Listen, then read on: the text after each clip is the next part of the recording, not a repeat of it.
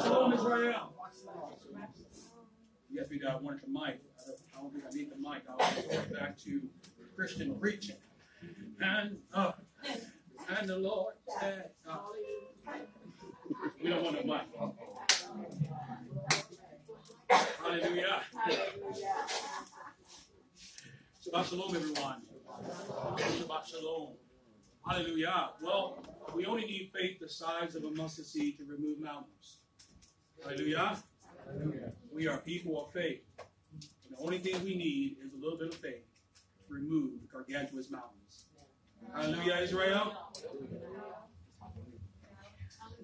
Hallelujah. Hallelujah. All right, we got a lot of people who are in agreement with that. But the Mashiach, folks, when he said you only need a little faith to remove mountains, or you only need faith as the size of a mustard seed to remove mountains, then that statement is not emphatically true. Because if that is true, if we only need faith as the size of a mustard seed, that means your Savior, your Mashiach, whom the world called Christ, that means he is bipolar, schizophrenic, menopausal, or all three. Because context is important. Everybody say context. Context. You all come to Sabbath class, Sabbath worship, whatever you want to call it. But that means that he is inconsistent with his statements. Is he inconsistent with his statements? No. Say it again. Is he inconsistent with his statements? No. Because if he says you only need faith the size of a mustard seed to remove mountains, that means we need to throw away all the preceding scriptures that lead up to what he said about the size of a mustard seed. Because 3 verses before, he rebukes the Talmudim, or the disciples, for having little faith. Wait a minute. You all just told me you only need faith the size of a mustard seed. Mustard seeds are very small. I guess in my office. Very, very small seeds. But inconsistent with that, you all are saying that you only need a little faith. He rebukes his disciple for having a little faith. But then does he turn around and say you only need the faith as the size of a mustard seed to remove mountains?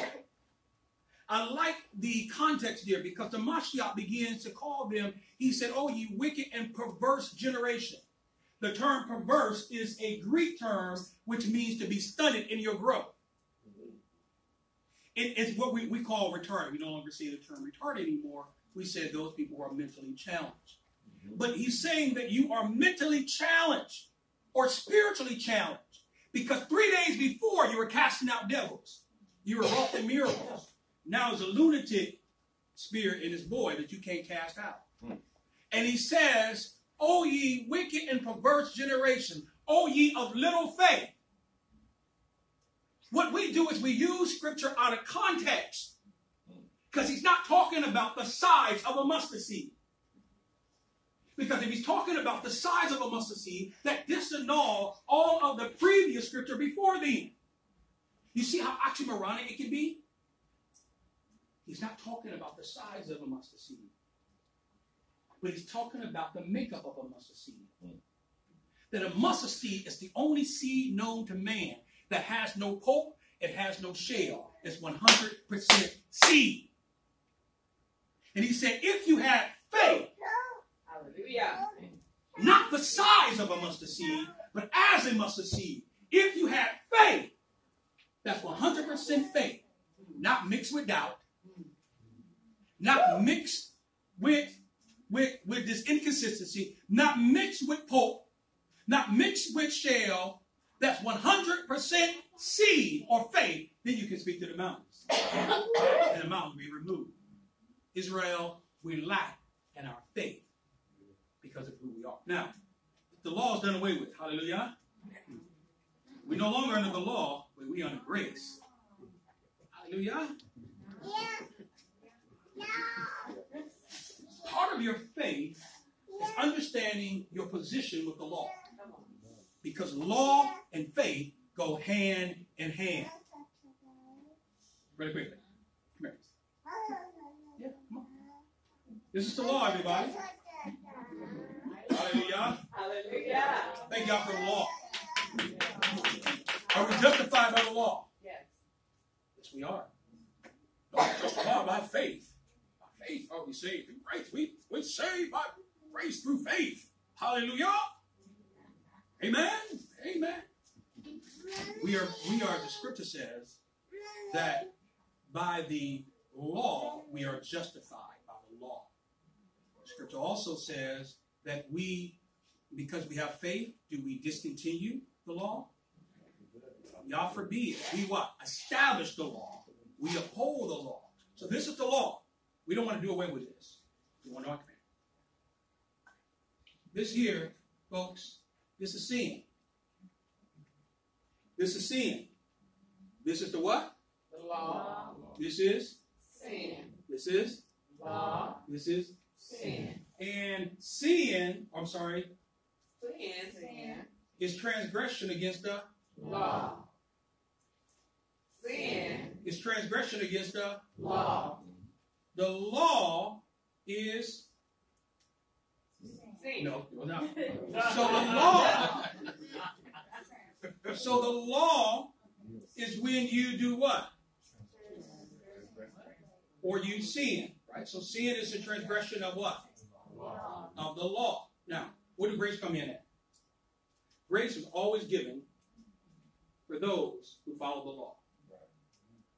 It is not given for individuals who disobey the law or those who do not recognize the law. This is grace. You want to say how to grace? Hi, grace. Amazing grace. How sweet the sound. This is grace, right? This is grace. So this is Sin. This is Law. This is Grace. and Sin. Law. Grace. Sin. Law. Grace. so we know that is transgression against the Law. against what? Those who hate Sin. upholds the Law. those who hate Sin. upholds the Law. and Sin. is transgression against the Law. those who hate Sin. upholds the Law. Grace is allowed grace. Grace is pardon for those who Sin. and break the Law. Grace. it's pardon for Sin. those who break the Law. law. Now, this is important. Come here, Thomas. Oh, you lady. Okay, you're lady. Come on, Mama.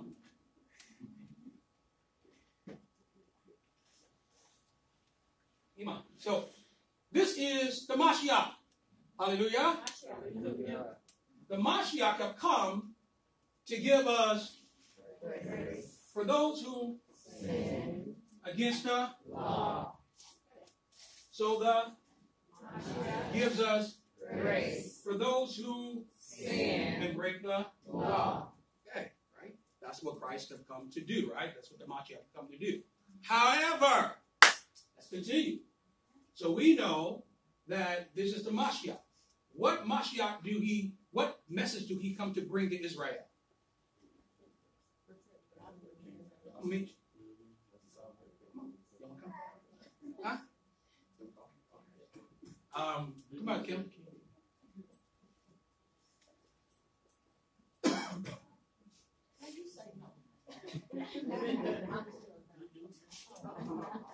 This is what we call the gospel or the Besorah, or the Bezor, which is the good news of The kingdom. the who? Right. So who are you? Grace. And who is this? The Mashiach. And so this is the Good news. of the. Mashiach. It is the Good news. of the. Mashiach. And the Mashiach have come to bring Good news. to Israel. Right? He have come to bring good news to Israel. He have come, he have died on the tree for who? For the entire world? For who? Israel. For Israel. Can other nations cleave to Israel and be saved? Yes. They can cleave to Israel and be saved. However, this is the Good news. of Mashiach. the what? Good news. Of The who Mashiach. have come to give us Grace. for those who Sin. and break the Law. So now we have the assembly. Last week we talked about the assembly. There is no church apart from the assembly of Israel. Every time the Bible mentions church, it's not talking about something independent, something autonomous when you juxtapose it with Israel. Israel is the, I don't want to say church, it's a pagan term. It is the assembly. Okay? Now, it's important. Come on, Mama. You're taking notes, huh? So this is what? The assembly the Mashiach talked about. So whenever you see church in your Bible, it is the term ecclesia or ecclesia. The term church is a pagan term. Term church is not there in the beginning. In fact, that is a Roman construct. It is a term to bring paganism, just like Saturnalia was really the foundation for Christmas. And what they did is they sprinkle a little truth in it. It's the same way when it comes to these pagan terms like church. The etymological origin of the term church is an old German term, karke, or what we get karkar. In fact, you look at karke in Hebrew, it means a circle. It means circus. It means disc. It means those who worship the sun. Thus, we have people who worship on sun. It's not a coincidence, folks. It's not conspiratorial. Little research, be shrewd in your scholarship, and a little rigorous research, you will find that out. And so this is the what? The assembly. But in your King James Bible, call it the what? All right? They call it the what? The circus. All right, the assembly, right? It is the assembly. Come here, sir.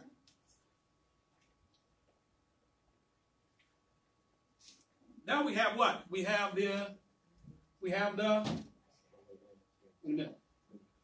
This is the preacher.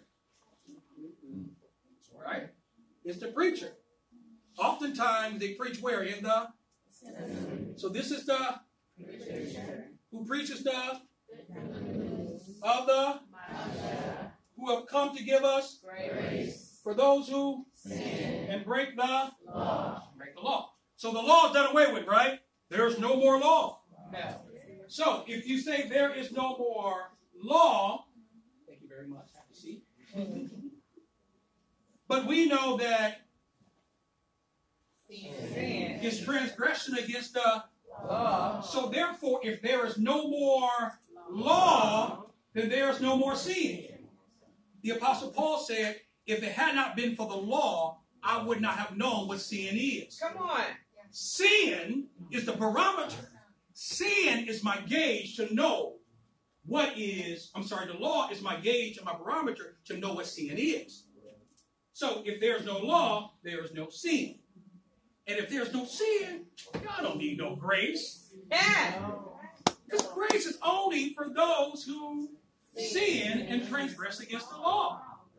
And if you don't need grace, then you don't need a Savior. And if you don't need a Savior, certainly you don't need his message. And if you don't, and the good news is for who preaches the good news? Preacher. So you don't need a messenger. And if there's no messenger, you don't need no Savior. Let's give an applause, everyone. So the Lord, just a quick question. Sure. Okay, you talked about the Roman term, you talked about the term church. Sure. How it's interpreted and put in the Bible. Sure. Is that around the beginning of what we call replacement theology? I think you were saying that. Replacement doctrine, because there's something being replaced here. That's right. Substituted. Yeah, so we talked about that last week. So it's called supersessionism. Supersessionism is another term, is replacement theology. It is the churches, their philosophy, their theology, their stance to say that they have somehow replaced Israel. When But that is not true, because everywhere you find the term church in the Brit Hadashah or the New Testament, it is the term ecclesia. It is the same term for assembly in the Tanakh or the Old Testament. In fact, in Acts chapter 2, you read Acts chapter 2, you read about Stephen. And Stephen talked about the assembly of Israel that was in the desert with Moses. So the scripture is saying that the assembly, the same word ecclesia, was in the desert with Moses. So the assembly, or what they call the church, was long before the Mashiach came on the scene. Come on. And the reason why don't they put church there? Because it's the same term. And that means they would have to connect Moses. They would have to place Moses in the church.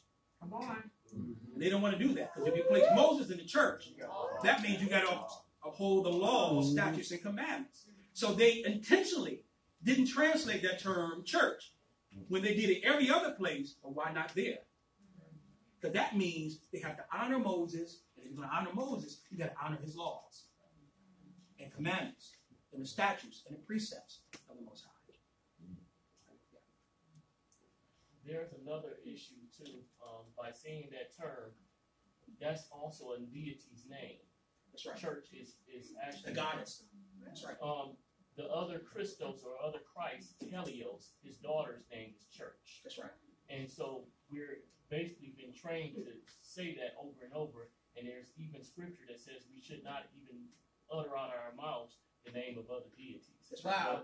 Yeah. That's right. Church is another deity. Like folks, I love and appreciate our Christian brothers and sisters. In fact, we have come out of Christianity as well. But no matter how much you show them that Christmas is pagan and it has pagan roots, that's why the scripture says they love tradition more than they love the truth. We are in what the scripture calls a deep sleep, according to Isaiah chapter 5, verse 10. A deep sleep, or what 2 Thessalonians says, a strong delusion have come upon people, where people rather believe a lie than the truth. Tradition is what you believe before you hear. It is a stronghold. In fact, the Mashiach said, your tradition have made the word of none effect. It is ineffective because of your traditions. Your tradition neutralized. So no matter how much you try to tell people that this is pagan, has nothing to do with the Bible, people love tradition. People will kill you over tradition.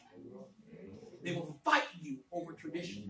Cognitive dissonance kick in. Cognitive dissonance is no matter how much you give them emphatic, irrefutable, testable, definable, corroborating accounts and evidence to support your claim, and it goes against their theory, they still would dismiss it. They still would justify it. They still would come up with ways to somehow substantiate why they do what they do. That is witchcraft, folks. That is a spell. When you have the truth in front of you and you still turn your ear against the truth. So I put up on social media, a number of theologians like Pat Robertson, the 700 Club, CBN, and all these other evangelicals who say, yeah, Christmas is pagan. We get it from Saturnalia. The wreath is pagan. The Yule log is pagan. The wreath is pagan. It comes because it's other gods. You are acknowledging other gods. He understands the intention of my heart. That's not until you have the truth. You're only accountable for what you know. Once you are exposed to the truth, no matter how egregious and difficult it is to go against the grain of that, you have a moral, a spiritual, and you have a biblical responsibility to do what is right. James 4 and 17. For those who know to do and do not do, to him it is sin. My wife and I were watching, we were in Oklahoma, and Creflo Dollar came on. And first thing he was going on, he was talking about meats. Oh, I eat my meat, whatever. And then he was like, people talking about Christmas is pagan and all this. We're not doing it because it's pagan. We're doing it because we just want to have a little fun. Wow. He was saying how when he grew up, they couldn't afford a tree. So when they got a tree, it was just for them to have fun. And then he says, you know, his audience is like huge. So like he said, well, if I got to throw away my Christmas tree, we might as well cut all the trees out in the yard. This is literally what he said. I wish I recorded it. Like, He's the same person that says that somehow that we don't have to follow any of the laws, even the Big Ten. That's what he said. Even the Big Ten, we don't have to follow laws because that is law. Because he's taking out of context. He's taken 2 Corinthians chapter 9 out of context. He's taken Romans chapter 6 verse 14 out of context. He's taken it out of context and said you don't see it because of sin. He's butchering because Romans chapter 7 it says Paul says without the law I would not know what sin is. So he said, see, with the law that's how you know what sin is. So if I do away with the law, I don't know what sin is. Like fully taking it out of context and leading people astray. Yes. Yeah, Hannah? Yes. Huh? Keys to the car. Keys to my car? Yes. I'm sorry. That's a good question, valid question, everybody. What did that have to do then? Okay, thank you. Yes. Supersessionism. Supersessionism. Supersessionism.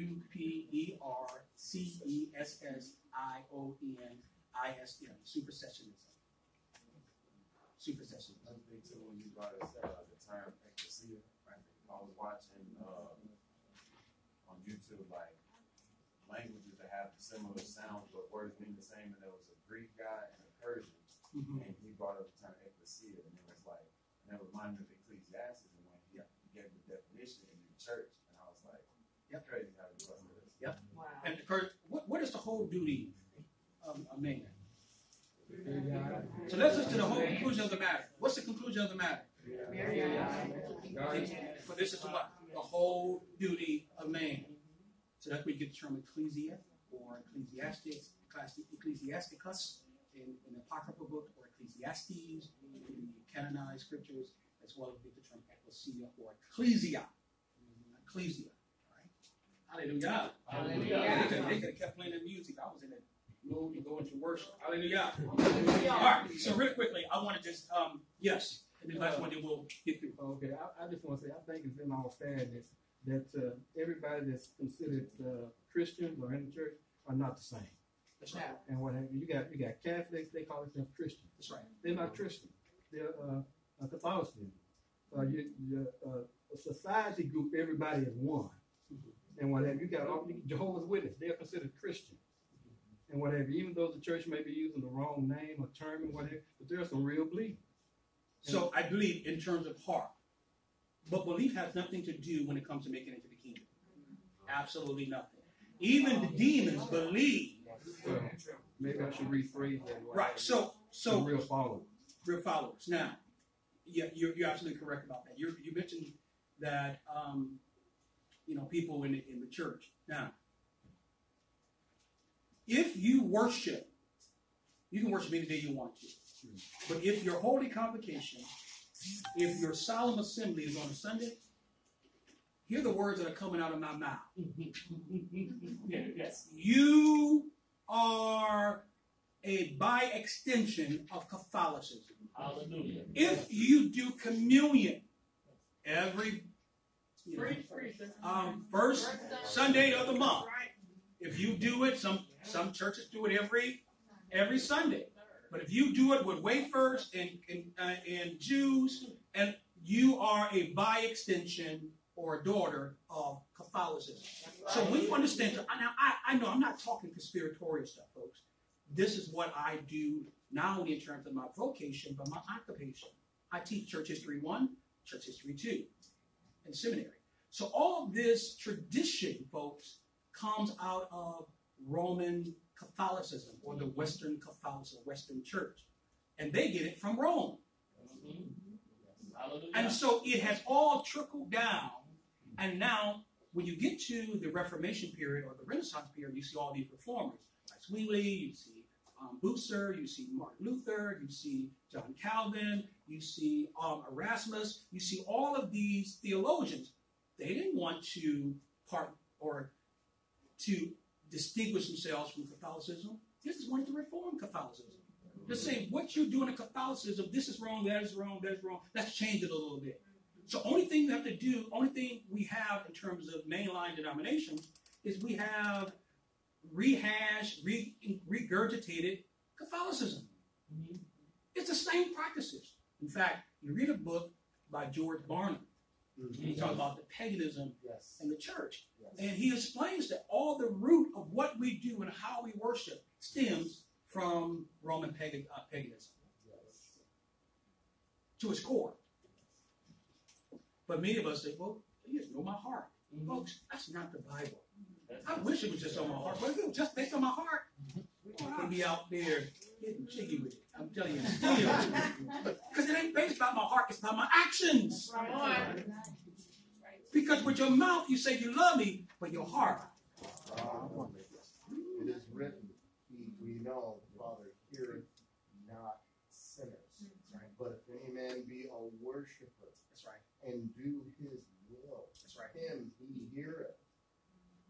Right there. Yeah. Here. Now, also the scripture says, is it Proverbs 28:9? That anyone who abhors the law or do not observe the law, your prayers are an abomination. Yes. The opposite of breaking the law is righteousness. Righteousness is everything. I mean, really, if we're in God's righteousness, Sure. we have His justice. We have everything. No. It's righteous, right? In fact, the scripture says, righteousness, according to Genesis chapter 49, righteousness is the scepter, which means that the scepter is your authority. You know, somebody's authority. So our authority comes by righteousness. It's by righteousness. I was just going to touch on the fact that you brought up communion. Mhm. And it says in 1 Corinthians chapter 11, it talks about those that drink and eat unworthily. It's damnation unto them. So, like, the people in the church, regardless if they really are passionate, we still didn't even know who the real Hamashiach was in the first place. Like, they had the wrong understanding. And that would be considered right there. What is Shaul and what is Paul and what is, and you read in Matthew chapter 28, you read concerning where the famous Eucharist, what we call the Eucharist, or the Lord's Supper, or communion, what we call the Eucharist. What is the Mashiach talking about? Do this in remembrance of me as often as you do it. What is he talking about? Passover! It was during the Passover meal. What they call the Last Supper. It was Passover meal. And that's why anybody who does it unworthily, they bring damnation upon themselves. In the context, it's not talking about, in the scriptures, in the first century, they didn't have little wafer crackers and little things and pass it around to everybody. No, it's talking about, and that's the Eucharist, and whether or not you are what we call consubstantiated or transubstantiated. That's two different things. One, transubstantiated means you believe that it's this literal body and it's literal blood. And consubstantiated means it is symbolic. So no matter what your school of thought is, the whole method is wrong. And that belongs to him. That's right. That's right. It is Passover. Because you do this, you remember that he is the Passover lamb that was slain. Yes. So most of the time, the argument that I get when I say something about Christmas is that, well, we're just doing this to remember him, to celebrate his birthday, in remembrance of him. But my thing is, that is not what he told us to do, to remember him. He did not say go out and start doing some pagan customs. He gave us the Passover. Now, number one, birthdays was a foreign thing to Hebrews. Number one. Put it out there. Now leave that alone. Number two. Foreign. That's right. Number two, we know most definitely when the Mashiach was born. For those who follow me on social media, I preach 7 days a week, not just here on Shabbat. So you'll get 7 different messages during the week. Right? So we know that he was born during Sukkot. We know that for sure. That's why they are appointed times. That's why we will know the times and know what we should do. In fact, we know when he's coming back. What you talking about, Willis? No man knows the day nor the hour when the Son of Man shall return. Do we know the time in which he's coming back? Yeah. You know the feast. That's But do we know the day and hour? No. But we do know the time. Yes. We know that for sure. In fact, there is, when you understand Yahudim language, there is a feast that we celebrate that is given a name called Yom Teruah. You know what Yom Teruah means? Not just the Feast of the Trumpets. And we know that because Thessalonians said there should be the sound of the trump of God should blow. Right? And the dead in Christ will rise first. So we know the coronations, Psalms Division 2, and 2nd Chronicles, 1st Kings, it all is talking about the coronation of a king. There's always a trumpet being blown. All throughout when the dead and right, even in the Tanakh, there's always a trumpet blown. It's Yom Teruah. Guess what Yom Teruah is also called as the byword? The feast in which no man knows the day or the hour. Wow. That's what it's called. So when you read it in the original Hebrew language, we know what season he's coming back. Why is that consistent? When did he die? During what feast? Passover. When was he buried? Feast of the unleavened. When did the resurrection take place? First fruit. We know that for sure because Paul called him. He equates the first fruit to the resurrection of Christ, right? And then we know Shavuot, right? Which in the Greek language, Pentecost, right? But Shavuot, and we see that in the scriptures in Exodus chapter 20 as well. And then of course we know when he's going to return. So we are experiencing his death, his burial, his resurrection, as well as the Ezekiel 36 manifestation of the scriptures that he will now put his spirit where? In us. And that's prophecy being fulfilled in Acts chapter 2, where now the Holy Spirit comes and dwell in us. And the law now will write the law upon the tablets of our hearts. That's what Shavuot was about. So we have that experience. The next thing, notice there's a long way over between counting the Omer to Shavuot into what we call Yom Teruah. And so Yom Teruah, that's when he's going to die. Do we know the day and the hour? No. But do we know what season? Yes. Of course we do. Because that means all the rest of them have to be null and void. Now, we also know then after that is Yom means day. Then, of course, it's Yom Kippur, Atonement, and then we have what? Sukkot. So we know for sure when the Mashiach was born. It was during Sukkot. In fact, you should pay attention to language. And it should be called Emmanuel, which means that's what Sukkot is called, the Feast of the Dwellings, or Feast of Tabernacle. He's going to now tabernacle with you now and forevermore. We also know that because we know during Abijah, and we know that John the Baptist's father, Zechariah, was a priest. And during a time when they offer certain sacrifices and all that, you can go through the scriptures and see it. And so we know for sure, according to historical accounts in the Bible, that John the Baptist was born in like May or June. For sure, we know that. And we know that the Mashiach was born about 5 to 6 months after him. Remember, Elizabeth was pregnant first, and then a Mashiach. So we know during the fall is when he was born. So number one, he was born, folks. So number one, birthdays we're not recognized. Number two, we know that that's not his original birthday. That's like celebrating your birthday was in September, celebrating it in January. It's not. Number three, why would the Most High, who is a jealous Elohim, why would he share a birthday if he celebrated? Why would he share with Tammuz? Why would he share with somebody else? I have heard Christians say, see, but no, we can come in and take over. When have y'all given us the power to reclassify evilness? Or reclassify, say, you know what?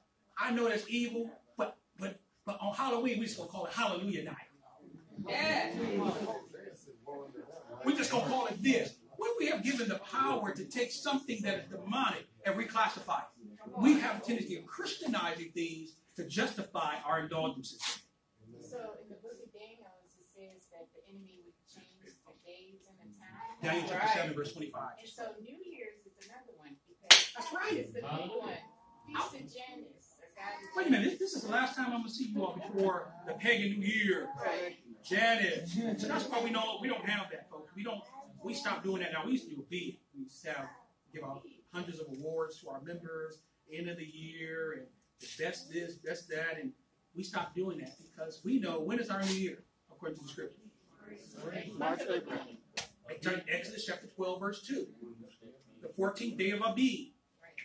New year is when? In the spring. But that was the day Israel was delivered. Delivered, that's right. They don't want us to make that connection. They don't want us to make that connection. So they change the time, the point of time, they get us confused. So that we can defy the Most High and they wear out the saints of the Most High, according to the scriptures, the appointed time. Let me prove it to you really quickly. All right. I don't know how y'all got me on this. So, the Latin word for 7 is what? 7. Latin word. S-E-P-T. Set. The Latin word for 8 is what? Octagon, octopus. Octagon, right? Is 8. The Latin word for 9 is what? No. And you all know because you passed math or not. Right? So the Latin word for 10 is dec or deca, right? So we know that. So wait a minute.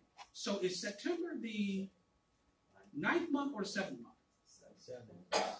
Is October the 10th month or is it really the 8th month? You see, it's even in the language itself. No, of course, is 9. So November cannot be the 11th month. It's the 9th month. December cannot be the 10th month. I mean, the 12th month is the 10th month. So if you go all the way back, you find that March, April is the first year. It's embedded in there. And the Most High established his calendar, his system. It's not until pagans came along and they changed it from various calendars, whether we're talking about the Janus, whether we're talking about the Gregorian calendar, other calendars that came along, and the purpose is to throw you off of the system of the Most High. Like we can arbitrarily and unilaterally change the times of Yah, because we're smarter than y'all, right? Y'all, you don't know what you're doing. Go sit down somewhere. That stuff is archaic, it's antiquated. What you're talking about has been dismissed. We make up our own rules and our own regulations. If Yah be Yah, then serve him. But if Baal be Yah, then you serve Baal. Somebody had to hand up before that. That even goes to the days of the week. That's right. And the time of day, anti-meridian and post-meridian, all that. It's a breakdown of that. That's it's right. not just the months. That's right. Yeah. Well, when you say month, I mean, you get the term moon from that. But when you say month, every time you call on a month, you're calling on a god. So paganism is all around. Like I hear my kids saying, now everything pagan. When we bring it, everything pagan. The doors pagan, my house is pagan, my back pagan.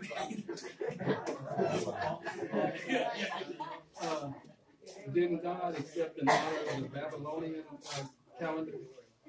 So Yah uses the framework in which we're thrust in order to transform us. Mm-hmm. So Yah will use system like here in America. He will use certain times to do it. That don't mean he honors it. It's not in his perfect will, but he uses the construct of humanity in order to get his message across to us. So yes, we see that. Now, we see a lot of things in terms of the Babylonian system. So when people use the scripture, he knows the thought he towards you. They are thoughts of peace, not of evil, to give you expected end. I'm like, Jeremiah. Prophesy to you. He knows the thoughts he think towards you.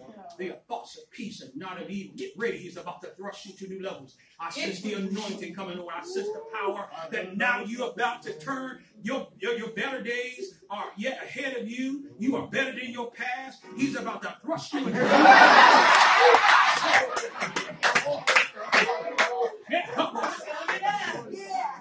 Get ready. You've been, come on, help me out. Get ready to go to the next level. You're about to go to a new dimension in Him. You're about to go to the next level in Him. You've been the prey, but you're about to be the predator. You've been a casualty of war, but you are now a barbaric soldier in Him. Get ready to be thrust to a new level. Say new level, new level, new level, new level. Say new level, new level. Get ready. Ready.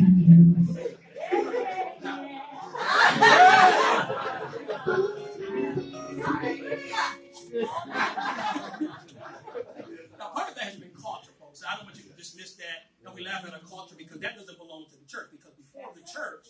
before this institutionalized church, they weren't doing that. It wasn't until Hebrews came into it. So that's West African culture and tradition. So culture is observable worship. So I don't want us to dismiss it. So I don't mind them hooping and howling and thrusting it because it's exhortation. But is it substance in what you're saying? Are you exhorting us in philosophy, or are you exhorting us when it comes to the scripture? So don't get me wrong, ain't nothing wrong with that, because y'all feel good about that. Some of y'all like, go ahead and preach. Some of y'all like, come on, give that thing. All right. So I wasn't for sure what the question was, but I forget. What were you talking about? Huh? Okay, we're going to get to the lesson. That online question, someone asked, which calendar should we use? The scripture. We'll show it. It's the scripture. We follow the scriptures. The scripture is our roadmap. It is our guide. It is our navigational tool for everything. So you will hear us during the first of the year. Passover, folks. That's right. 14 of Abib is our new year. That's right. The new year is not in the dead of winter. But the new year is when everything is coming to life. Right. It's March and April. Or March, it depends on the Abib. So this year is April 9th. April 9th of this year. We find that is the first of the year. Abib. You, and then I come back to you. Now you gonna let me teach. You've been teaching the so-called planet. Y'all never spoke of planet. He spoke of top stars. The moon, the sun is the greater light to rule the day. The moon is the lesser light to rule the night. And the stars are also. So where did planets come from? Well, many people will say, well, you all just archaic, you're antiquated. There was a science back then. You guys don't understand the electromagnetic fields. You guys don't understand various physics, and you don't understand quantum physics and scientific studies, and you don't understand. And so it's like, there's been a Bedford-level experiment. There's been all types of curvatures experiment. There's no curvature. Now, we talked about this morning in Sabbath Academy of the Hebrew cosmology. People don't like that flat earth. They make jokes. How are you going to fall off the earth? And all that type of thing. But it's called the Hebrew cosmology, or what we call the geocentric design of the earth. So you're absolutely right. So if they lied about this, and they lied about all this, but somehow they got it right when it comes to the planets. They're trying to hide the Most High. So either two things. You cannot believe in both. You can't believe in your scripture is infallibly correct, as well as believe in the heliocentric design of the earth. Of course, we looked at this morning, and helios is what means what? Sun worship. Sun worship. So you cannot believe, which means everything rotates around the sun. We know that is incongruous with the scriptures because Joshua made the sun stand still. Wait a minute. But they teach us that the sun is already still. And that all the other planets are orbiting around the sun. When the scripture says, over 112 scriptures that support that the earth is stationary. Right. The earth is unmovable. That this has foundations in it. And that we're surrounded by water. That's your Bible. So either you want to believe the Bible, you cannot believe the Bible and believe in the heliocentric design. But we'll get to that in different things. So there are stars, and I'm going to show you NASA proof that says that they now are saying for the first time there's water in space, that all that is water. I'm going to show you articles of that. And it's true. They are correct about that. Because we know that Shamahim, or heaven, you can't say heaven without saying water, because heaven means water. Shamahim, Mahim means water above us. And Scripture says there's water above us, around us. So let me come back at another time and do a teaching on the Hebrew cosmology or the geocentric design, folks. We talked about it this morning. We do an annual teaching on it for about 4 to 5 weeks. Maybe we need to start talking about that. Right? We're not trying to tell you what to believe. Only thing we want to do is put the scriptures in front of your face and let you decide that every man be persuaded in his own mind. But you cannot believe the Bible and believe in NASA. It's impossible. You can't do it. Because he sits on the circle of the earth, right? You know, that's the Hebrew term, disc. Look it up. See, this English language have somehow contorted our understanding. So after you, I think it was you, and then we have to try to figure it out. Okay. Somebody else. I just want to say how far all of us have come. You know, to believing that we live on a giant ball in a giant mass of outer space. Right. And now we're here. You know, it's just you gotta praise the Most High for that. You have to. You have to praise the Most High for that. You can't. Yeah, that's right. It's just, you know, That's right. That's right. Because we see through a glass what? Darkly. And what is it talking about? It's talking about the molten glass is above us. Scripture talks about the molten glass. There's a molten glass above us. In fact, firmament. That's right. And that's how the great deluge happened. Or I'm sorry, y'all call it the great flood, the flood of Noah. But there, the scripture talks about the window of heaven. Open the floodgates of heaven. Let it rain. Well, it wasn't rain, folks. That was a pouring. That was a drenching. So I love my children. My children, when I first came to this truth, the understanding of the Hebrew cosmology, I began to show them that you see the blue up above us. That's water above us. Mm-hmm. Now, it takes some going through scriptures. I never try to I don't like to use conspiratorial rhetoric. I like to show you in scriptures, right? Because let every man be a lie, but y'all be true. Hallelujah. Okay, so you don't need my words. You need to hear the scripture, right? Line upon line, precept upon precept, here, little, there. All right. Can we get to something now? All right. We don't got that much time, so I'm a teach in tongues. All right.